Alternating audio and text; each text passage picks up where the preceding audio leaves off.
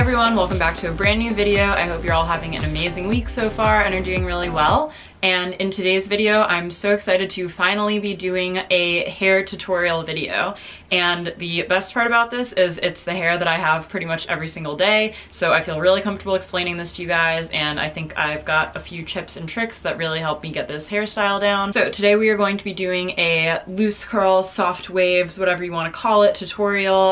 You can obviously see from the photo in the still what the finished product will look like. So that is what I'm going to teach you to do today. And I actually only need 3 things to accomplish this task.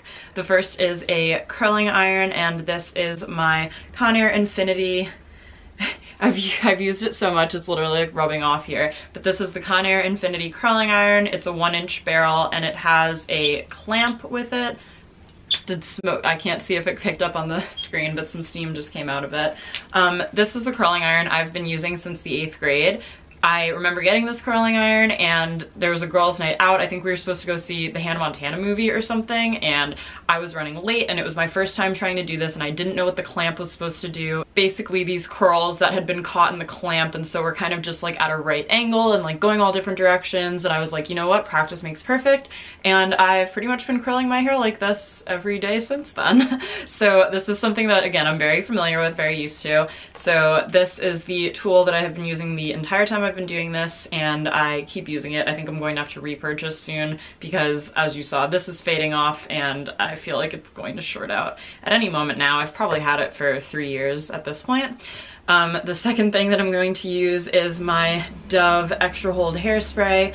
This is also a favorite that dates back to like the 8th grade. Every time I smell this, I smell like the first date I ever went on because I got really nervous and used too much hairspray, but you don't need to hear about that. And I also just need a handy dandy hair tie. So depending on how your hair is cut, I know for people who have layers, it might make sense to kind of pull the top half back and do the bottom part first. My hair is all one length, so for me, I just like to separate it into left side, right side. And the reason that I do this is because sometimes you can miss curls in the back, and there's nothing more depressing than having perfect beachy waves and then having like one straight strand coming down the back. So if you're new to my channel and you've never been here before, just so you know, this is my natural hair. So I showered last night and let it air dry. This is what my hair looks like. And yeah, let me show you now how I curl my hair, because that's why you watch this video anyway. Will this girl shut up and show me how to do my hair? So I like to curl my hair from back to front, and I think I usually also like to start left to right. I feel like that just makes things easier. For me, for my hair texture, this curling iron has numbers here that go from 1 to 25, and they're odd numbers. Since I never hold the clamp on my hair for too long, I usually have the heat set somewhere between 19 and 21. So if you're someone whose hair is more sensitive to heat, you can totally use a lower heat setting to do this. But I also don't hold my hair for that long because it doesn't take that long for it to curl. So if you have thicker hair, you might want to up the heat setting so that it can accommodate your hair and make sure that it really stays curled. So again, I work from back to front and I grab a piece of hair, usually this big. I'd say that's maybe about 1 inch. And the trick to this also is that I always leave a tiny bit of the end out. You don't want to leave ever really, I think about 1 inch is the right amount to leave out. You don't want to leave more than that because then it kind of looks like you forgot to curl the bottom part of your hair, unless that's the look you're going for. I've definitely had days where I've done that. Also, feel free to grab your hair where it feels right to grab it, because some days your hair wants to fight with you, and it's always better to kind of just go with what your hair naturally wants than to try to like contort it into something that it doesn't want to be. So I usually hold each piece on for, you know, maybe like 5 to 10 seconds, Mississippi seconds, if you guys have seen that video where the girl literally fries her hair off while she's curling it. It's so sad. Let's hope I don't do that while I'm filming this. And another thing that I found is very useful for me is I really like to grab the clamp on in the middle of my hair. Some people I know start at the bottom and kind of wind back up, and I've also even seen some people like start from the top and also have their curling iron upside down like this.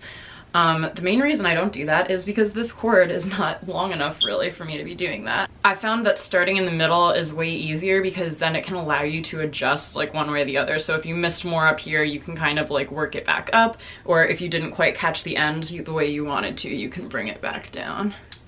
So yeah, these are looking slightly more like curled at the end so far. There's a few pieces where the ends hang out, but when we go to style it at the end, I'll show you what I do about that. And yeah, this is pretty much how it goes all the way around. And as you can see, again, I start in the middle and then kind of work my way back up and let the clamp like have the ends kind of stick out just as much as they need to. And then when I pull down, I also try to pull like straight down at the bottom so that the end doesn't turn into like a super curly Q at the bottom, but it kind of just like comes out in that really nice way, if you can see that. And I have been alternating on this side, but when I get to the front of my face, I always curl the pieces, what is this, counterclockwise, like away from my face so that they kind of can go this way. I have never really ever seen someone successfully curl them into their face, but if you do that or know someone who does that, please let me know, because I'd be very interested to see how that works. But in my experience, it's always been easiest to kind of take your hair and curl it away from your face just when you get to those front layers, because the reason you want them to alternate is so that they don't all go in the same direction and then get spiraled together into one big like huge kind of curl, like pageant girl curls is what I'm kind of picturing. But you definitely want it to have, you know, that like back and forth of it and that waviness, and the best way to make sure that the waves can actually maintain themselves is to alternate the directions so that each wave kind of has its own thing going on, as you can see. So that wasn't too bad, didn't take too long, and I've got, yep, all of the hairs back there, so I'll go ahead and take this side out and do the same thing over here.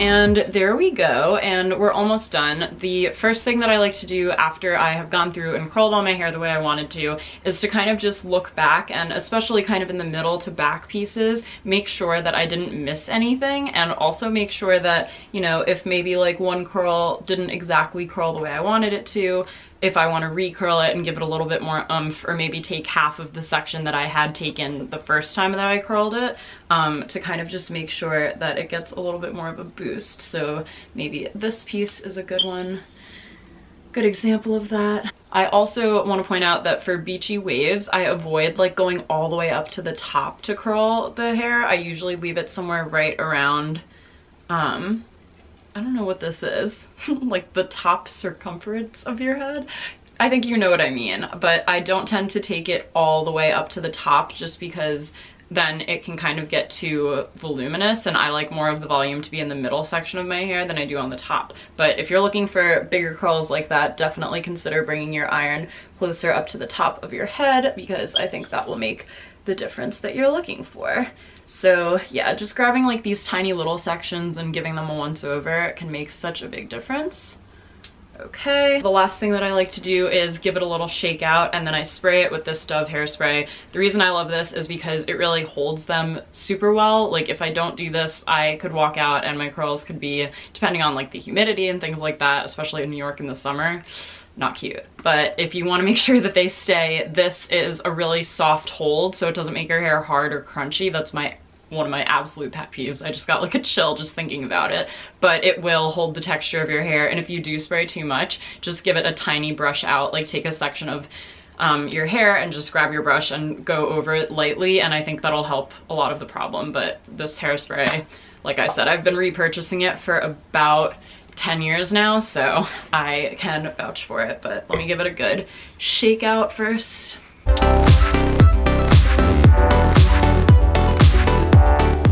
right, and then we'll give it a spray.